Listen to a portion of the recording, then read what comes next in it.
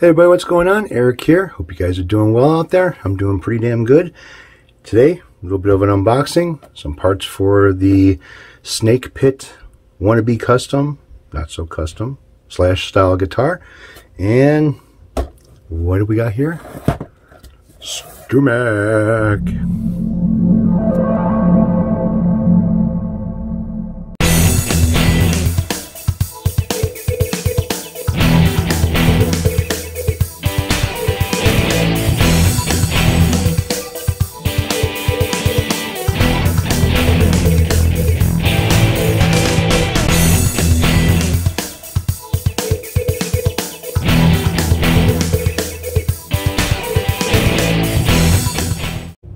So I was going through my inventory of parts and found out that I didn't have something that I needed to complete this guitar. And if you guessed the frets themselves, well, you are right. So I had to place an order with StewMac to get some frets, fret wire. And yeah, so now I think I got myself pretty much covered as far as having what I need, or enough of it. So I'm going to open this up.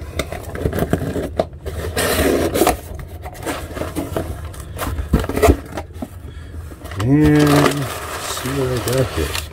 Alright. So I ended up buying, was this 40 feet? 40 some odd feet. Let's see here. Quantity. Where is it? 44 feet of 158 fret wire. And this is the wide pyramid, which has a longer tang on the bottom of it as well, which means it's going to go into the fretboard and not cause me any problems. So this is pretty heavy. I mean, this is like, shit, what did it say as far as pounds? Not quite a full pound, but almost there, of fret wire. Nice tube. You can hang this up, kind of like that. So I've been getting these phone calls. Comes up on my cell phone as a likely scam, or scam likely, and these guys never leave a message. So I just kind of like blow it off, say, okay, well, maybe it's just like, you know, someone trying to sell me car insurance or vehicle warranty, or, you know, some other bullshit scam. Well, I finally had enough of it, and I decided to call the number back to find out what it was. And surprisingly, it was Xfinity, you know, the guys from Comcast.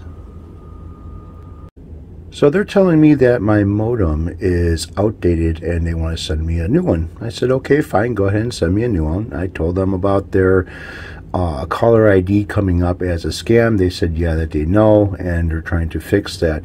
So I decided to go online just to check to see what my current speeds are before I upgrade the modem. And this is what I'm getting for downloads and upload speeds, which they're telling me on the phone that I should be seeing with the new modem 600 megabits download and 24 upload. Well, I'm kind of getting that now, aren't I? Alright, so I got a little bit of a jump start on this thing. I got 4 frets already installed.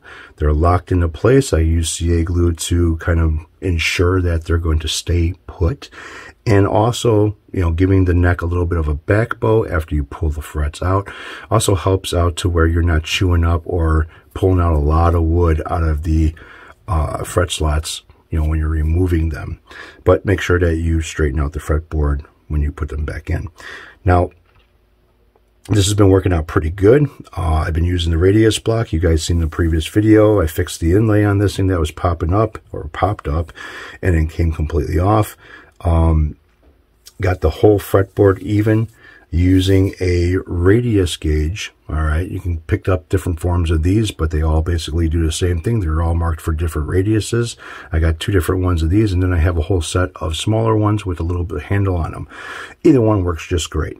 So 14-inch radius is on this neck, so I had to match it with a 14-inch radius block to even everything down. So when I'm putting in frets, I make sure that the fret wire is the same radius of the neck. That's another thing you're supposed to do. Now, I've seen some videos where people have not done that, and in doing so, you're going to cause yourself big nightmares. All right. In time, expansion and contraction with the wood drying, re-oiling it, whatever you recondition your fretboard with, those frets are going to work themselves out, even if you glue them in. If you use CA glue, or if you use wood glue, or whatever you use to, make sure that your fret's going to stay put. If you don't radius them, they're going to come out. So, how do you radius your fret wire? Here you go. This thing works really good. I think that there really isn't too many other tools as far as for radiusing fret wire.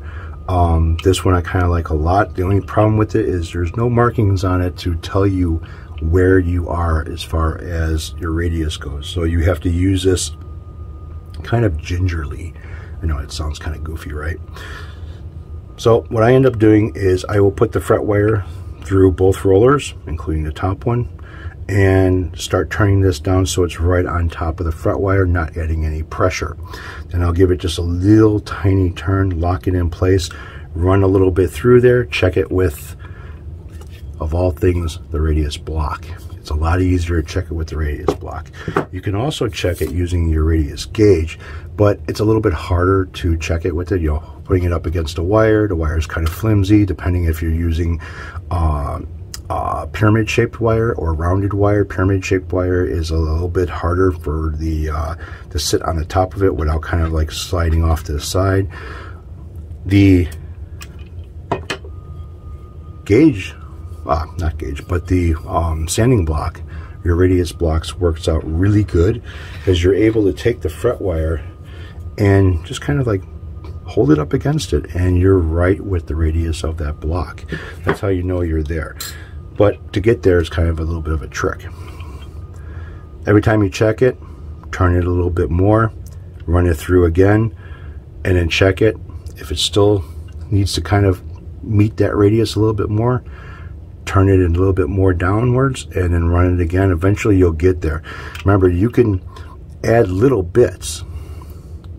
You had too much, well, now you're taking this wheel and you're putting it over here to straighten that wire out again. It becomes a pain in the ass. So getting used to how this tool works is kind of a fun process and aggravating, because the little bit that you turn that wheel's going down, and you are going to change the radius of what that fret wire is. Another thing, making sure that your fret slots are clean. Now, StewMac sells these tools here, which are kind of nice. This one's kind of like a little bit of a pick, and this gets inside of the fret slot, and you can get right up to the edge of the binding and pull up the crap that's in the corners of it. Now, if your fret slot is not deep enough, or there's some glue and stuff that's inside the fret slot that's stopping you from putting that fret, well, this tool here works out great. It's made for binding, as you could tell. It's just not a solid piece of to go back and forth.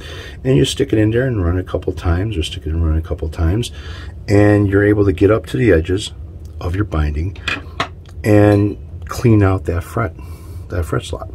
Using this tool here loosens up everything that's inside there, and you can pull it out. Compressed air, you guys know how I like my compressed air, ensures getting the dust and crap out of the fret slot. So when you're working with the fret wire itself, all right, so every time you cut the fret wire, you end up making this little point at the end of the fret. When the fret wire comes, it's nice and squared off. There's no little point there.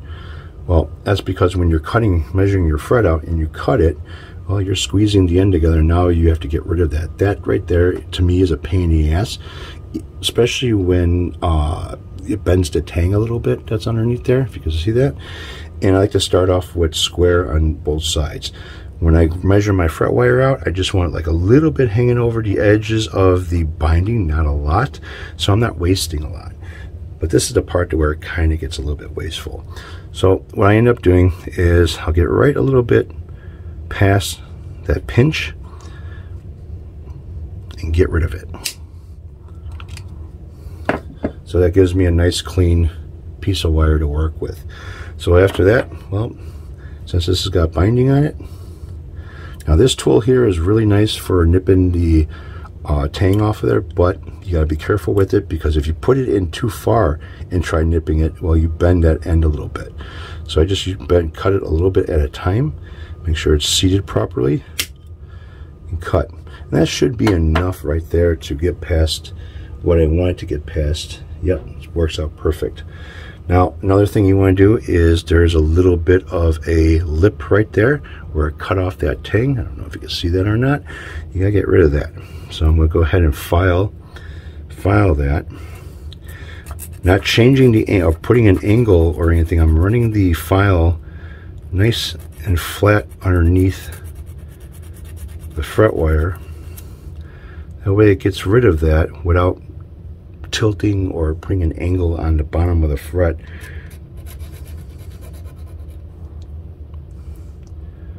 And that should work out just great. So measuring your fret wire. So what I end up doing is I'll take my fret wire, the part where I cut the tang, stick it inside this slot. It's not going to go very far, but just stick it right close up against the slot. Push down on it just a little bit, not much, just to kind of let it sit there, not drop it.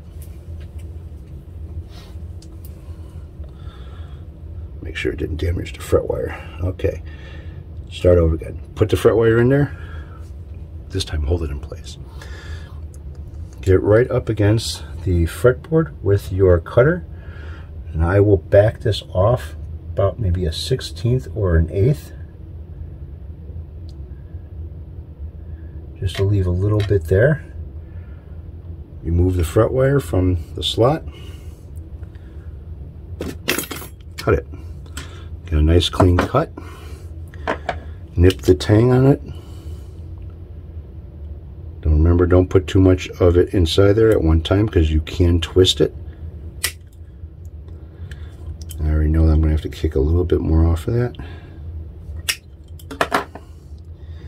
See if I got to. Yep, I'm going to have to take a little bit more off of that.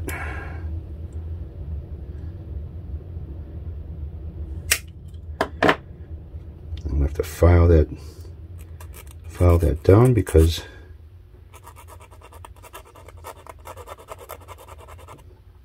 get rid of that little piece of tang that is still lingering underneath there. Ensures your fret is going to sit nice flat on each edge.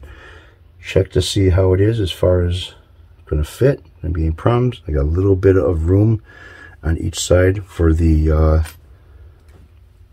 binding. Go ahead and add a little bit. Make sure I got a clean tip. Otherwise you get a drip at the end of it. And I just add a little bit of glue. It's coming. Put a little bit on the ends. Put a couple drops in the center. Not a lot because you don't want it to squirt out all over the place. Set my fret in the slot.